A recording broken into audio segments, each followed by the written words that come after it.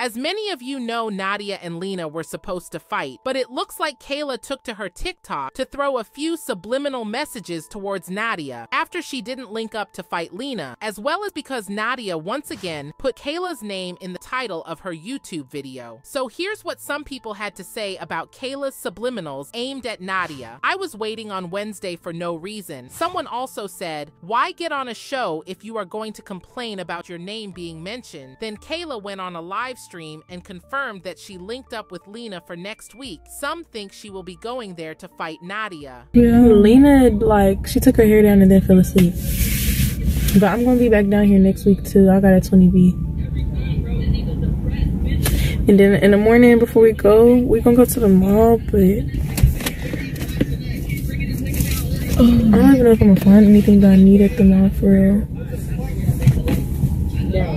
Let me know what you think about it down in the comments section below. Nadia's bestie Ida also hit up her Insta to spill the tea on the drama between Lena and Nadia. Here's what she had to say. Y'all was low-key on my ass trying to compare me to a different person, and it never gave that. And this is no shade, this is all facts.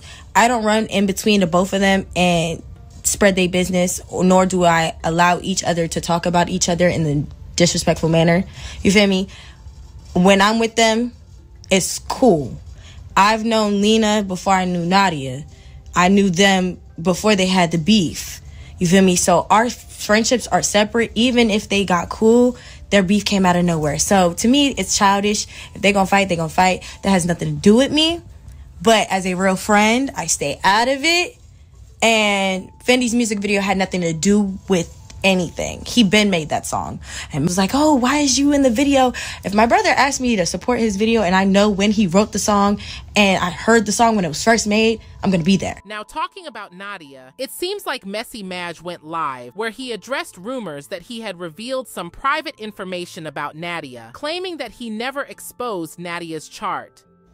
Okay. So when it came to the whole prescription thing, my team sent me the message with the person, and I read it on live. Never did I show any form of any of her documentation when it came to any MyChart or anything that involves her prescription.